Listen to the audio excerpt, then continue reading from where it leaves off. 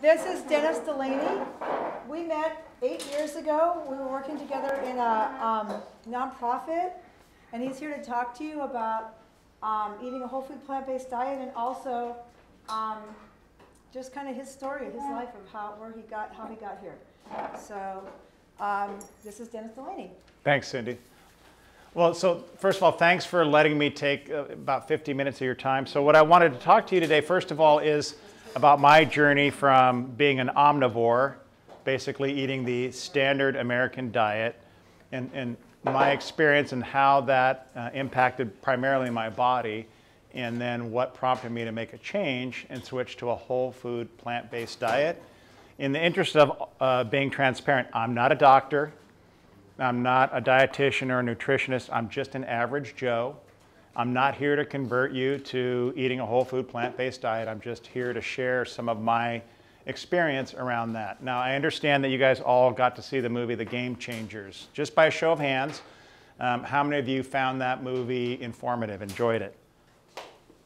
Okay, so most of you. Yeah, it's a very powerful movie. Now, in that movie, they take all the personal stories are all from a fitness perspective and primarily athletes and how making that switch for themselves impacted their personal performance.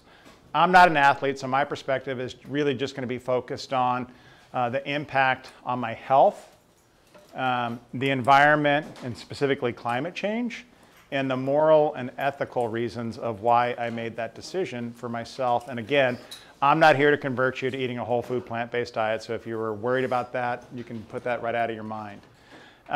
Before I kind of talk about my journey, there's a person, his name is Herbert Spencer. He lived in the 19th century. He was a very well-respected, well-renowned philosopher, biologist, anthropologist, and sociologist. And the reason I bring him up is back in the 19th century when Charles Darwin proposed the theory of evolution, that was revolutionary at that time, and it really took most of the learned science and dumped it upside down on its head.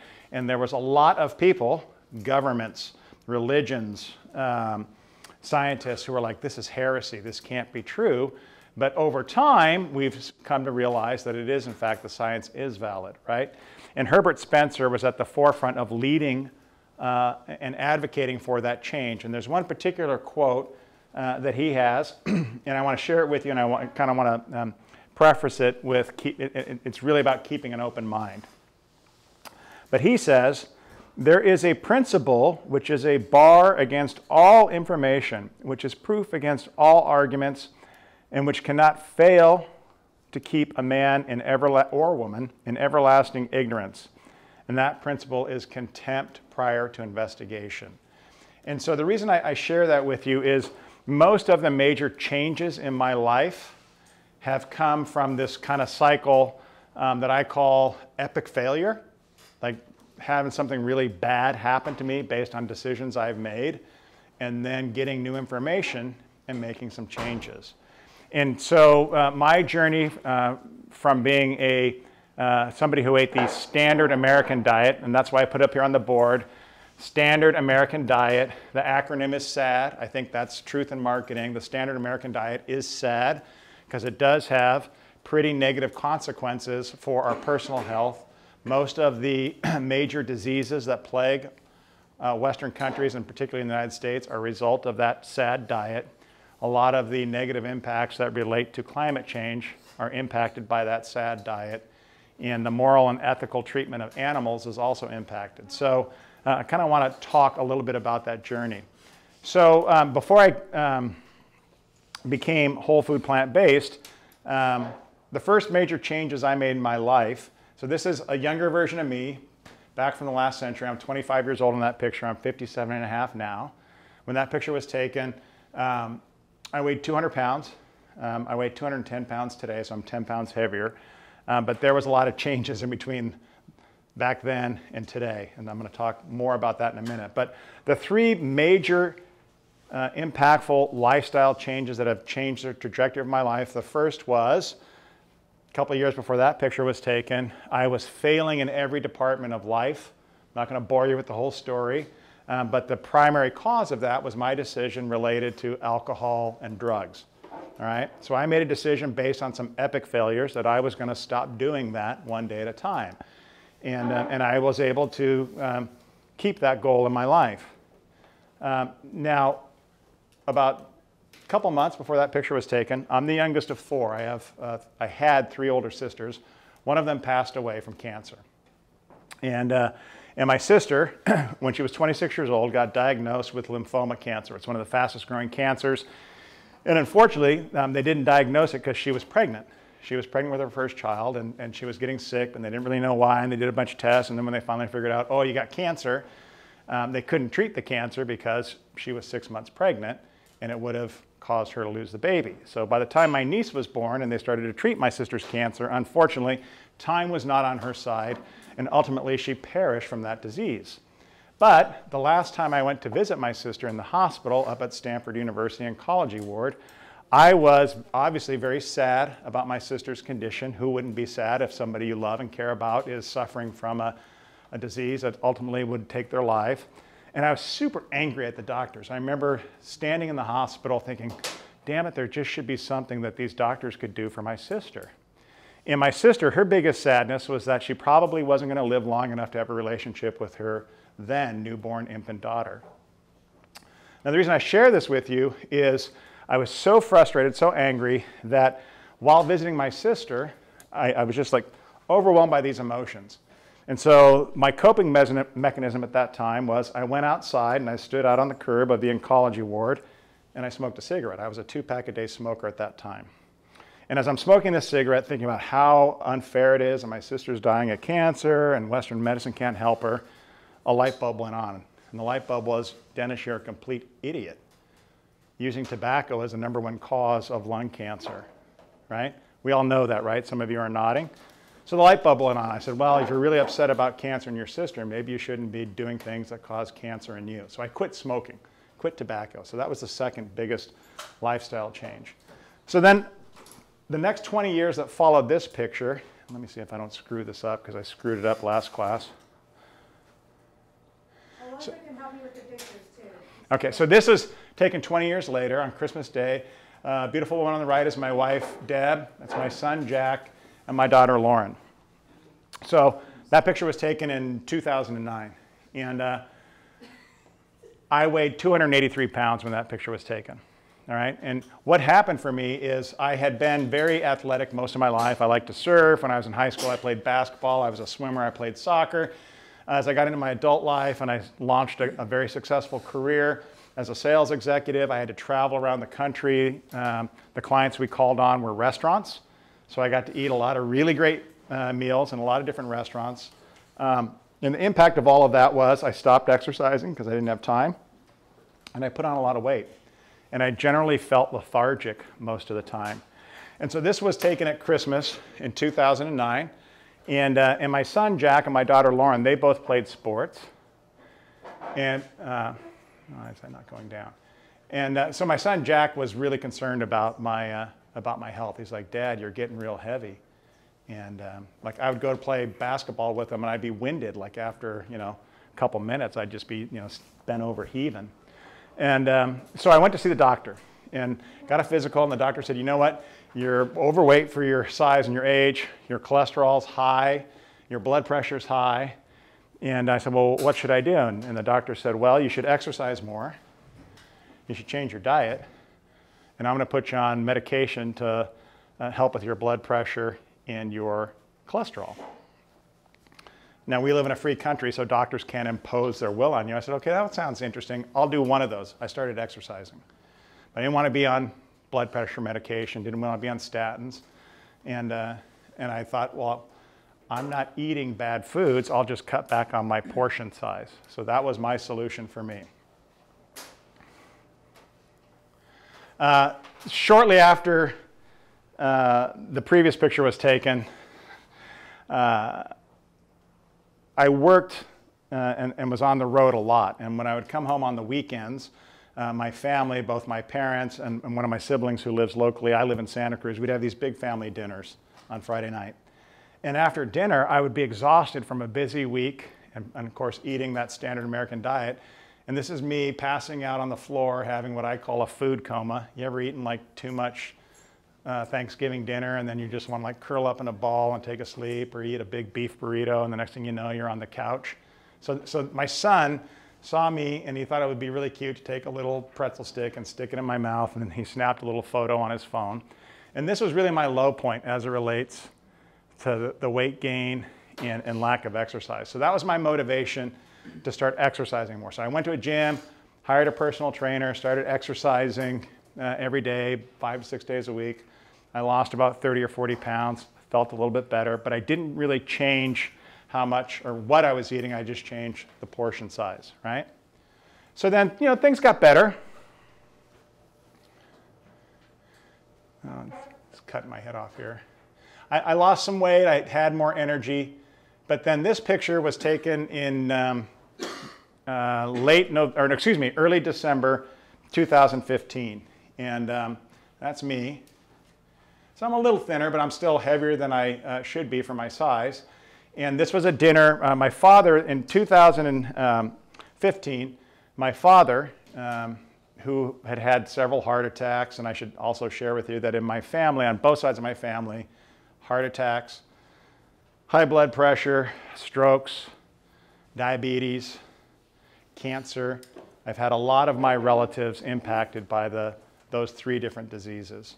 And my father, that year, had been battling cancer for 6 years, and he ultimately passed. And it was a very stressful year, both losing my father, my work schedule was really busy. I kind of let up on my exercise regime a little bit, and I don't know about you guys, but when you're stressed out and you're tired, don't you tend to want to have like a bowl of ice cream just to forget about your problems? I know I do, and I did. So, I put a few pounds back on, and this was actually a dinner that we had the day after my dad's funeral. And the only reason I put that up there is it's the last picture I have before I had my heart attack. And there's like scalloped potatoes and shrimp and rolls with butter and, a lot of animal products on the table. So 2 weeks after that picture was taken, between Christmas and New Year's, my wife's a flight attendant, so she wasn't home. My children are now adults. They were off at college, so my wife and I are empty nesters. And I went to the gym in the morning. I didn't have to work that day. And while I was at the gym, I just felt generally tired. I didn't have a lot of energy. And after I went to the gym, I was hungry. I wanted lunch, so I went to my favorite taqueria, and I got what I usually got at that taqueria, which was a big carnitas burrito. And I ate that burrito, and right away, I had heartburn. Now, I've never had heartburn before in my life. I love spicy food, but I remember eating that burrito, getting the heartburn, and my first thought was, I was 55 at the time, oh damn, I'm getting to that age where maybe I can't eat spicy food anymore. So I went home, drank a big glass of water, just kind of read some books and relaxed at the house. Heartburn went away, but I still felt low energy, didn't feel so good. Next day, had the day off, got up, did the same thing. Only this time after working out, I thought, well, maybe I shouldn't have a burrito. I shouldn't have spicy food. So I went to another restaurant near our house that has a deli that has healthy foods, and I got a big turkey sandwich. And I ate the turkey sandwich, and I got heartburn. So then I thought, oh man, maybe I'm getting an ulcer, right? And eventually the heartburn went away, but again, I felt lousy. So now day 3, my wife, Deb, who's a flight attendant, she was back from her trip. It was a Monday, so I went back to work. And I still felt generally like low energy. And I chalked it up to the fact that, well, your father recently died. You had a very busy travel year this year. You're just kind of like grieving, low energy, depression, right? That was the story I told myself. So I worked that day, and then as luck would have it, shortly after my father passed away, all the appliances in my parents' house died. And so my mother basically needed to have her kitchen remodeled. So my wife and I committed to doing that for my mom. So I picked up my mom after work. My sister joined us and my daughter, and we went to Sears, bought some new appliances for my mom. We went to one of our favorite local restaurants. I had a big bowl of turkey chili, healthy, right? And a salad. After I took my family members home, as I was driving home, the heartburn came back, but this time on a scale of 1 to 10, it was a 9. It felt like searing hot knives stabbing into my chest. I was a little bit concerned. I came into the house. My wife, who had been away on business, was home. She was watching the Warriors game. Golden State Warriors were huge fans. And right away she noticed, she goes, "Are you okay?" I said, "No, I got really bad heartburn." She said, "You never get heartburn." I said, "I know, I've had it for 3 days." She's like, we should go to the doctor. I said, no, I'm going to be fine. I'm just going to drink a glass of water. I'm going to go to bed. So I got a glass of water. I went in the room. I put my pajamas on. I got in bed. As I laid there, the pain didn't diminish, right? And I said a little prayer. I'm like, God, I don't know what this is, but just help me, right? And like 10 seconds later, my wife walks in the room and she says, get up, put your clothes on. I'm taking you to the ER. And I said, no, I'm fine. You're overreacting. I just had a glass of water. I just need to sleep. Now, she knows me really well. And she says, you know, Dennis, I know you like choices. So your choices are, you can get up and put your clothes on. I'll take you to the ER. Or I can call an ambulance and they can come get you and take you to the ER. But those are your choices. So I said, okay, I'll go to the ER. So I put on my clothes. We went to the hospital. They put me in an exam room. They started doing tests. Within a very short period of time, there was like tons of doctors and nurses and all this equipment. They're like, dude, you're having a heart attack. And it turns out that not only was I having a heart attack, but when they went in and took me for a CAT procedure, I had 3 arteries. One was 90% blocked, one was 75% blocked, and the third was 40% blocked. So they put 2 stents in to open up those arteries. And I remember thinking as I was in the lab, one of the nurses in the lab where they do this procedure at the local hospital says, you've been here before, haven't you? Well, I hadn't. I've been generally healthy my whole life. I've never had like a major operation or procedure. But it occurred to me that like 2 years before, my father had his second heart attack and I was the one that brought him to the hospital. And this nurse remembered me. And right away the light bulb went on. It's like, oh, you're following in your father's footsteps, but not in a good way, right? So at that point, I decided to make some lifestyle changes. And one of the benefits for me is they sent me to a cardiac rehab program where I learned about exercise, stress reduction, but more importantly, about proper diet. Now, I'd like to be able to stand here and tell you that on that day, I completely cut out all animal products and went whole food plant-based. I didn't. My change has been incremental and slow changes over time. So I cut out all red meat. I cut out most, not all of the dairy, but like most of the cheese. Stopped eating ice cream. Still liked non-fat milk in my coffee for a while. Switched from eating red meat to mostly fish and a little bit of turkey and chicken. And some positive things happened. One, I started to lose weight, started to feel better. My cardiologist was happy with my improvement, but I was still I had to take a medication for blood pressure and one for cholesterol. So now fast forward, let me scroll down here. So this was taken in 2017. So you can see I'm a lot thinner. And another great thing happened in my life, in that my daughter Lauren had her first child, my grandson Leo, and that's my mother there. And so I became a grandfather. And I really, not that I didn't want to live before, but I really wanted to be there for my children and my grandchildren, also for my widowed mother. So my lifestyle choices became really important, right? At the beginning of this last year, or excuse me, at the end of last year, my wife Deb and I, she's a flight attendant. One of the benefits of marrying a flight attendant is I've had the privilege of traveling all over the world. And if I behave myself and I agree to carry my wife's suitcase, she'll let me travel with her. So we've been to 43 countries. And it's something we really enjoy doing together. Well, in the summer of 2018, we were coming back from a trip. And my role is to carry the suitcases. So we're walking through San Francisco airport after we got off the plane. And I turn around and my wife's not behind me. And I see, about 20 yards behind me in the terminal, she's kind of standing against the wall. She doesn't look good. I'm like, honey, what's wrong? She's like, I have tightness in my chest. I feel weak. I feel dizzy. Those are all signs of heart attack.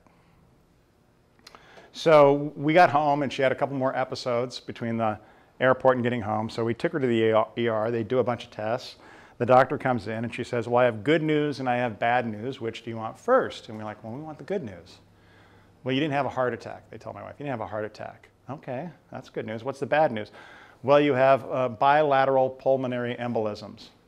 In plain layman's English, she had 7 blood clots in her heart.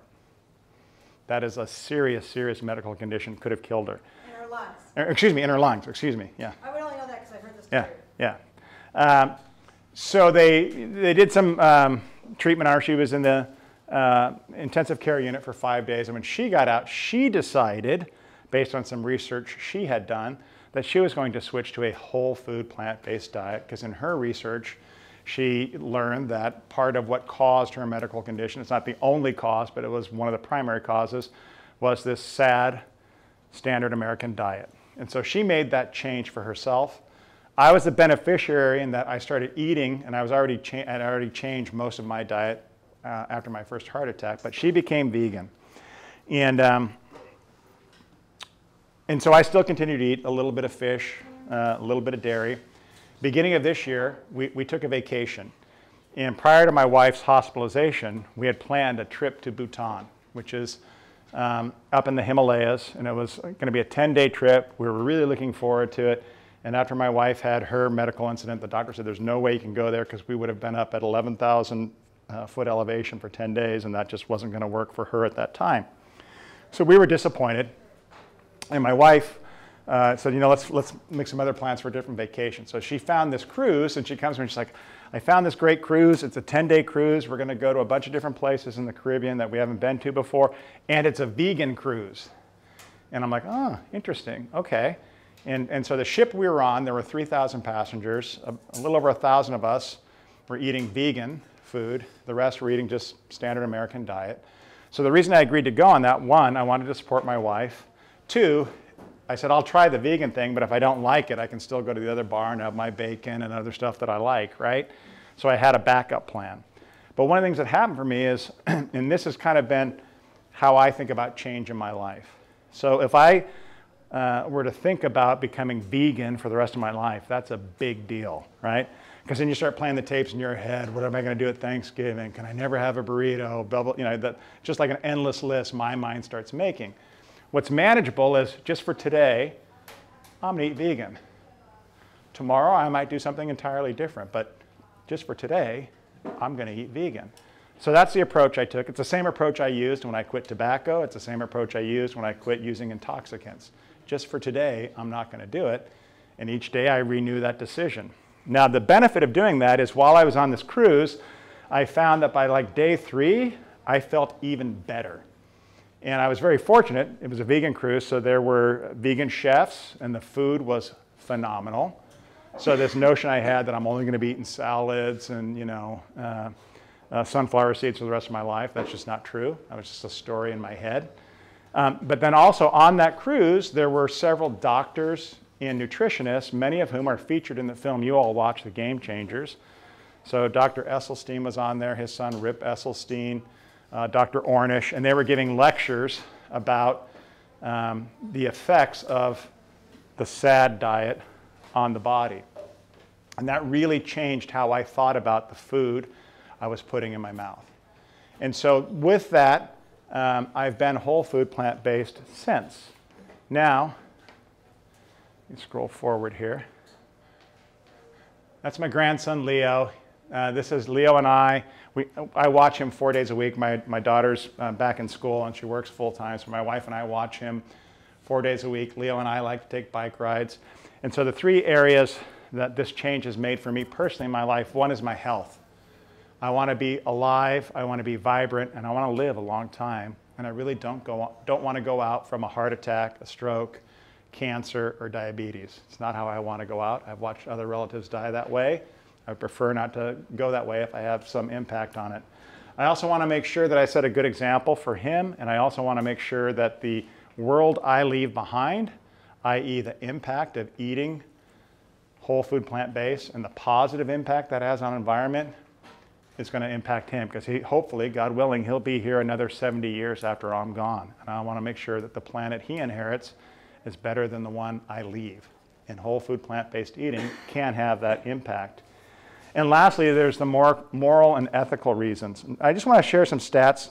I don't want to bore you and pepper you with a bunch, but as it relates to health, and these actually, they cover them in the film you watch, but so 60% of all deaths in the United States from adults, so people 18 years or older, 60% of all deaths are 3 primary causes: cardiovascular disease, which is high blood pressure, strokes, heart attack; cancer, predominantly breast cancer in women, prostate cancer in men, colon rectal cancer, pancreatic cancer, These are all food-borne illnesses. Most of them you do not inherit from your parents. You might have a genetic predisposition, but the food you eat is what really triggers it and sets the disease off. And then last but not least, diabetes, which is caused by obesity. So 1 out of 3 adults in the United States has cardiovascular disease, and 1 out of 6 adults has some form of cancer. I don't want to be in those stats anymore. When you guys saw the movie, because stats can mean a lot of different things, I like to kind of boil it down to like, how does that impact me? What change can I make that's going to have an immediate impact? Do you guys remember the scene in the movie where they bring the 3 football players in and they have them eat, one guy eats a chicken burrito, one eats a beef burrito, one eats a bean burrito, they draw blood, then they come back the next day, each of them eats a bean burrito, they draw blood, and then they show them their blood, right? You guys remember that scene?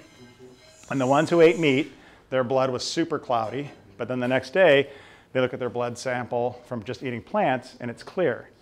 That's probably the most impactful thing you can see about the effects of animal products on our body. But if you boil that down, if you eat a quarter pound of ground beef, so think about like a quarter pounder with cheese or a beef burrito, what that does to your veins, it constricts your veins 40%. It increases inflammation in your body by 70%. Those are not good things for long-term health.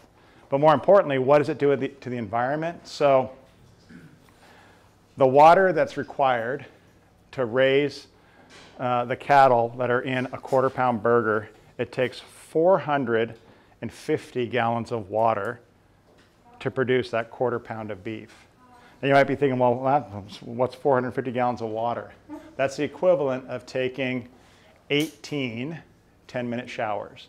So every time I eat a cheeseburger, that uses as much water as taking 18 showers, 3 weeks worth of showers. We all live in a time when climate change is real. Here in California, we have these drastic wildfires. Part of that's, 99% of it's due to climate change, not having enough water in the ground, things of that nature. So just making that little change makes a huge difference. By switching to a whole food plant-based diet, one person can save 1 million liters of water annually by not eating animal products. What is 1 million liters of water? That's enough water to fill 18 swimming pools. It's pretty powerful when you think about it. The emissions from an animal-based diet, so greenhouse gases from animals account for 15% of greenhouse gases that are emitted in the world. Now that might, to some people, might seem like a small number, but that 15% is the equivalent of the emissions from every car, every bus, every airplane, every train, every ship in the world. So the animals that we raise to consume emit more greenhouse gases than all of the transportation combined. If we were to switch to whole food plant-based eating, those emissions would come down by 73%. So it is a super powerful impact. And I'm not suggesting that everybody, because my journey wasn't like I woke up and I was whole food plant-based the next day. It took time and it took getting informed and getting more information and then having a desire to have a different outcome. So I would suggest maybe like not having one beef burrito a week or one cheeseburger every other week.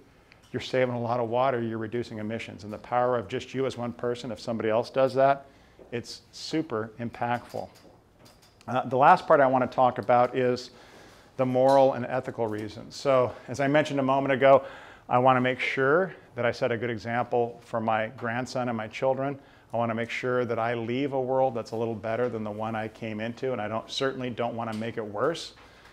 When we know better, we do better, right? And last but not least, how many of you in this room have a pet? You know, a dog, a cat, a horse? So a lot of hands going up, and I'm sure that you love your pet. In fact, I'm certain of you wouldn't have a pet if you didn't love it, and I'm sure you'd do anything to take care of your pet. So by extension, I also, actually we recently lost our cat, but we've had pets for years. And one of the things I had never considered was that the food I was eating, this animal-based diet, there is no happy ending for the animals that are raised and consumed as food. They don't have a happy life. They don't have a happy ending. And I personally don't want to be a part of that process anymore. That's a decision I made for myself. Now, the obvious question you might be asking yourself is, well, how come more people don't know about this information? Why is that? Why are we ill-informed? Well, most of the science that we're just now getting around whole food plant-based diet and the positive impacts on the body and the environment are coming from scientists who tried to study and find how animal products affect human health. Most of the research, however, before that was based on and funded by the Meat and Dairy Association, right? And those powerful interests influence government policy. And so something that to just think about, our US government, through farm subsidies, every year our government spends $38 billion, right? That's 9 zeros, $38 billion supporting Meat and Dairy Association. They spend 17 million, 6 zeros, supporting plants, right? Those are big numbers, so let's bring it down to something that's more manageable. Stated differently, the federal government, through the form of subsidies, for every dollar that they spend supporting meat and dairy farmers, they spend less than half a penny supporting farmers who grow plants, right? Now, in order to affect change, it has to start with one person doing one thing differently. And as more and more people have changed and start eating whole food plant-based or maybe eating less meat and substituting other things, we have new products in the marketplace, right? I can think back to 10, 15 years ago when I would go into Nob Hill or Safeway. If I wanted to buy an organic tomato, if they even had it, or any organic produce, it was like on a table this size. Now when you go into most supermarkets, most of the fruits and vegetables we have are organic because there was a demand for it, and the producers are going to step in because they want to be profitable, they want to meet the demand. The same thing goes with non-meat alternatives. So now, you know, a lot of places you probably heard about the Impossible Burger, these meat substitutes that are plant-based. So I think as we as consumers start changing our lifestyles, the policy and the farmers will follow suit because they want to make money, right? So it's kind of like a ripple in the pond. Now, before I open it up for questions, there's one short little thing, because you're probably wondering, well, if I wanted to make this transition for myself, like, how do I do it? What do I eat, right? How do I have a healthy diet? So I have a short video that I want to share with you that kind of talks about that, and it's something that I do for myself. My grandfather on my mother's side was Danish. He immigrated here as a young man from Denmark. He only had a 6th grade education. He wound up having 8 children. He became a master baker, owned 3 different bakeries. 4 of his children went on to college. And he was very proud of his Danish culture. And any opportunity he had, he would introduce us to different Great Danes, right? So there was a very famous Danish philosopher. His name is Søren Kierkegaard. And Kierkegaard had what he called life's great paradox. Does everybody know what the word paradox means? So not to put anybody on the spot. So a paradox is when you have 2 seemingly opposing things that occur at the same time, like opposites. And to Kierkegaard's thinking, the great paradox in life is that we live it moving forward, right? You can't go back and redo yesterday, right? And so the paradox for him was that we live life moving forward, but only do we learn knowledge through typically the things that didn't go right the previous day. So we live life moving forward, but it only makes sense when we look in the rearview mirror. And the reason I bring that up is, you know, had I known that slide I showed you, or the picture of me at 25, that the food I was eating was going to have the negative impact it had on my life when I was 57, I certainly would have made different choices, right? So I would ask each of you sometime today, or maybe before you go to bed tonight, just take 30 seconds and visualize yourself when you're my age. I'm 57 and a half. And what is the person you want to be at that point? Do you want to have cardiovascular disease? Do you want to be treated for cancer? Do you want to be diabetic? Do you want to be obese? Do you want to continue to accelerate climate change? Do you want to be a part of cruelty to animals? You know, so you have to visualize it for yourself, because when armed with the facts, when we know better, we do better. Now, I don't want to appear to be a hypocrite and tell you that I'm trying to convert you all to vegans, because I'm not. I made the choice for myself based on bad choices leading up to a better choice. And so what I want to do is arm you with facts, and one way to learn is through personal stories. We all have our story, right? So that maybe you might, instead of eating a cheeseburger a week, you might order an Impossible Burger. And if you were to do that, at least on the day you did that, your veins would be really happy. They'd be 40% less constricted. The inflammation going into your veins would be reduced by 70%. And you would have saved enough water that you could basically buy yourself 18 more showers in the future, right? That's what the facts tell us.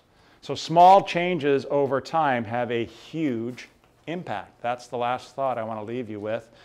And then the other thing I will tell you is in my own journey, eating a whole food plant-based diet has had so many positive impacts on my life. One that I did not expect, in fact, I thought it wasn't going to be possible at all, is that I actually enjoy food much more. My taste buds, my palate is much more acute than when I was eating the standard American diet. Food tastes great now. I never knew oranges, apples, strawberries tasted as good as they do now because my palate was blunted from the sad diet that we typically eat. So thank you for your time and attention. I don't know much. Thank you. Yes.